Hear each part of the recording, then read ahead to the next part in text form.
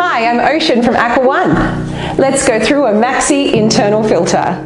Remove your filter from the packaging and choose what outlet would best suit your aquarium. Your filter will come with a duck bill already installed. If you wish to use the spray bar, simply insert the elbow into the spray bar,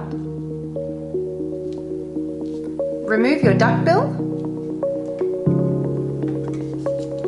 and insert the spray bar into the top of the filter.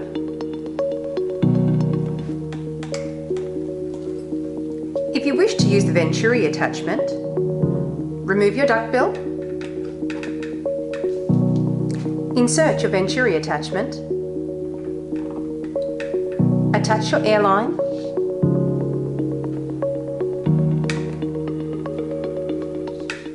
and ensure that your air filter is on the other end. When your filter is inside the aquarium, ensure your air filter is sitting outside the tank.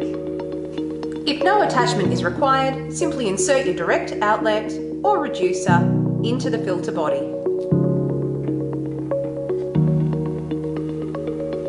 Your suction cups are located on the back of your filter.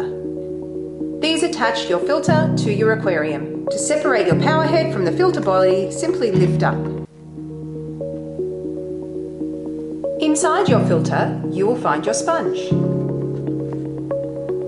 Ensure to rinse this before first use.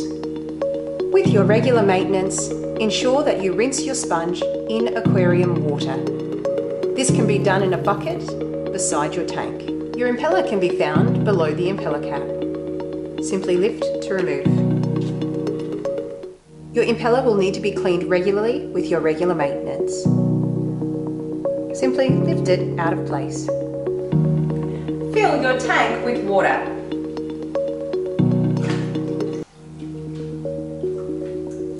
Place your filter in the aquarium.